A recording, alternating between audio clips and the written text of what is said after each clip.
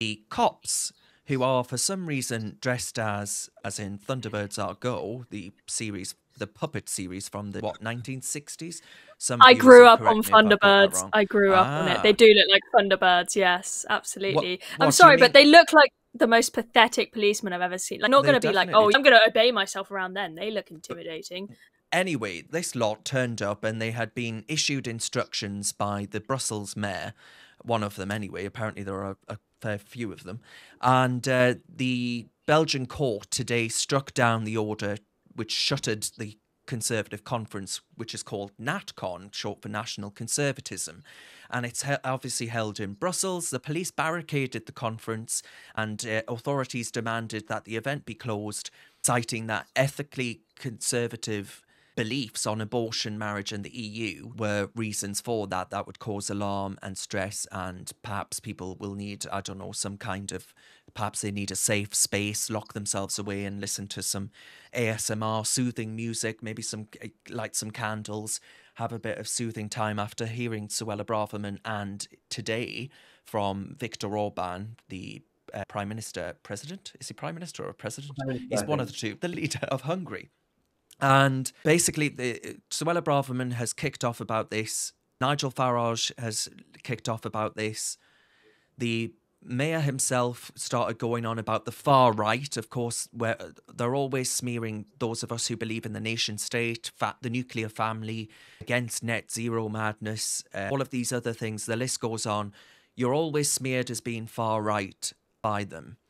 And the mayor, apparently, who tried to cancel Farage yesterday, or the whole conference yesterday, not just Farage, hosted ultra-radical Iranian and Russian officials. So whilst this guy waxes lyrical about the far right and the threat of Nigel Farage and Suella Braverman, I'm sorry, but those in glass houses shouldn't throw stones, right? If you are entertaining ultra-radical Iranian officials and Russians, then who on earth are you to criticise democratically elected politicians such as Suella Braverman and Viktor Orban?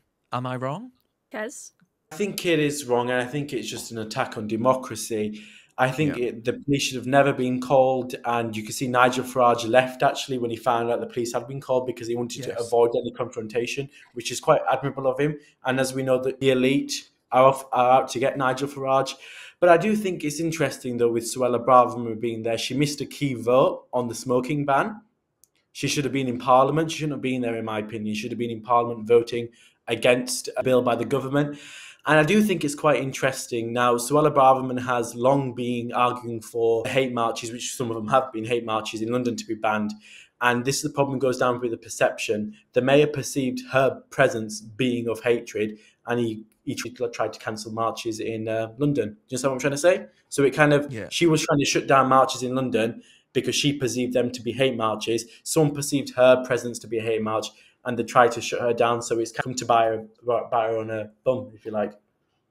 Yes, I think that there is perhaps a side debate to be had as to whether Suella Braverman should have been at a conference or voting on the smoking ban. But the real issue here is the fact that, terrifyingly, the power of the state was used to try and shut down free speech. That this is particularly unique and absolutely terrifies me, because this is not just, say, some comedy event being closed down because you had some lefty protesters outside causing a nuisance and pressurizing the venue to deplatform them. Or we see that all the time. But this is very different because this is someone in a position of power using the power of the state, using the power of the police to stop free speech. And it's this idea being pushed everywhere that anyone that believes in quite rational things like basic border control is far right. We saw Wes Streeting yesterday talking in the House of Commons, saying that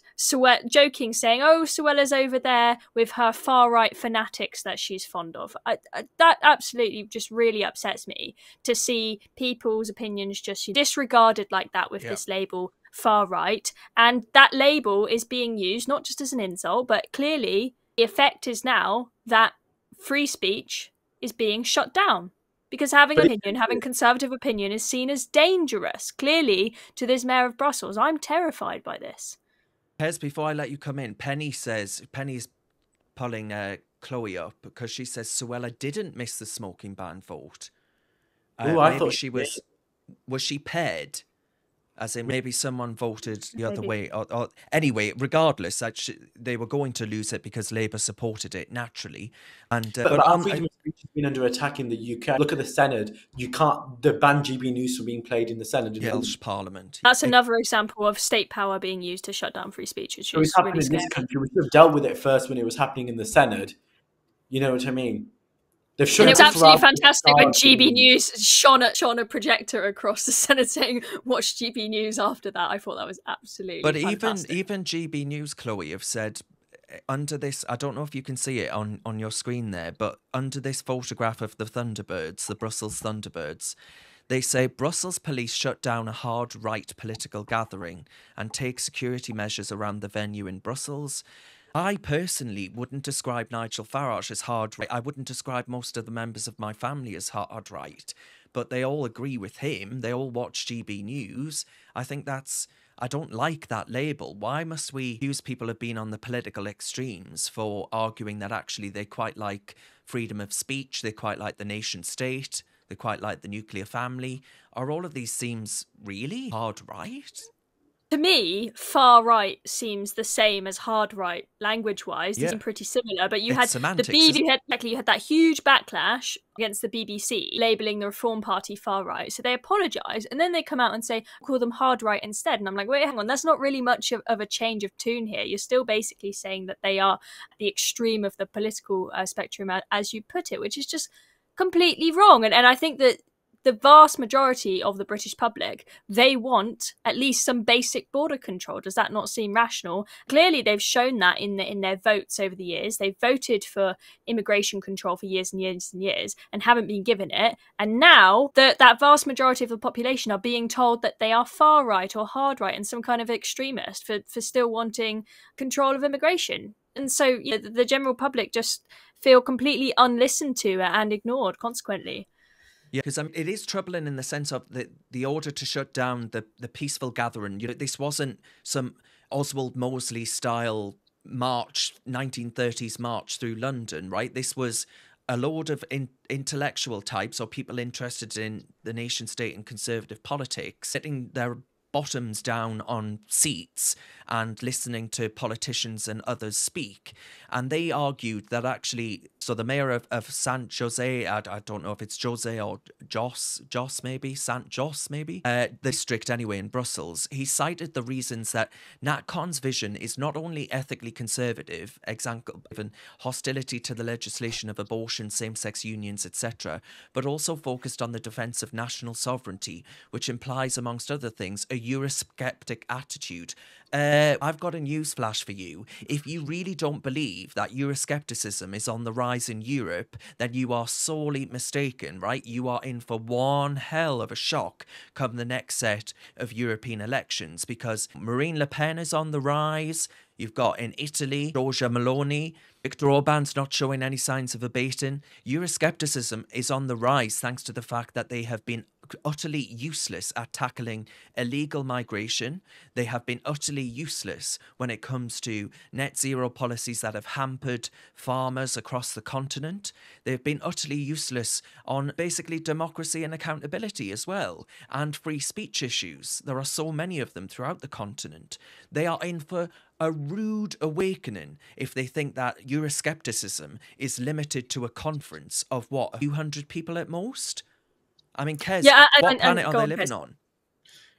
Planet Cuckoo Land. What did Tony Blair say? The natural habitat of the Liberal Democrats is Cuckoo Land. That's where they belong, Cuckoo Land. And Nigel Farage is not far right. I mean, far right in this country was Nick Griffins. And people don't realise Nick Griffins hates Nigel Farage with a passion. He apparently, he's been tweeting me abuse for some reason. I just noticed this the other day. But yes, continue. This country did have a far right, and what Nigel Farage did was phenomenal. Took 2/3 with them and changed their view, and a third of them stayed and went to university with Jada Franson and Paul Golding. But actually, Nigel Farage has done more to fight far right fascism in this country than anybody else. I mean, if you were a member of any prescribed group, a member of the British Nationalist Party, you could not be a member of UKIP. So Nigel Farage has done more to tackle far-right extremism in this country than any mortal man alive. Before you to come in, but before you do, Tom Ash says on YouTube, everyone is far right unless you're a vegan bike rider in bamboo clothes. I don't own bamboo clothes, Tom, you'll be pleased to know. Jane says, not far right, just right. Yes, Jane, it's a very good line, I agree. Chloe, I'm obviously left the European Union, but as far as, you know, the European Court and things like that are concerned, this activism seems to be more prevalent, and we are still tied up in a lot of attachments as far as legal infrastructure and even on regulatory matters too, with a lot of the European Union. And frankly, I think this has been the best article or best advert for Euroscepticism and Brexit that I've ever seen. Absolutely. So, as was clearly seen in the details order that you showed us there, the reasons that they gave, where they basically said Euroscepticism is dangerous and shouldn't be allowed to be spoken and needs to be shut down. That is absolutely terrifying that they're suggesting it's dangerous to allow someone who disagrees with your agenda speak. It's absolutely bonkers. And I think Nigel actually came out of this crazy situation. Did he? He came out in pretty high spirits, is what I was saying. Came out in pretty high spirits. And he was saying, you know, this has shown me more than anything else that we did the right thing by leaving. And it's going to show to the other nations in Europe just how bonkers this EU project is, which just keeps growing and growing in power, more and more centralised power, not very democratic at all. And so this, I hope, strengthens our side of the argument and shows them to be absolute fools. They've really shown themselves to be who they really are. So I don't think that this is a win for the EU in any way, Mayor of Brussels. I think that they've made absolute fools of themselves and the world is clearly seeing it. So hopefully what has actually happened is, in some sense, quite a good thing. And I want to change to Labour's response, because Labour's response genuinely terrified me. Because Wes Streeting, who's the Shadow Health Secretary, stood up in the House of Commons and he basically said, in fact, that this was going on. He mocked the fact that free assembly, free speech was being shut down in a supposedly liberal economy that respects such things, a democracy in name only, the heart of European democracy, actually allowed this shutdown to go ahead.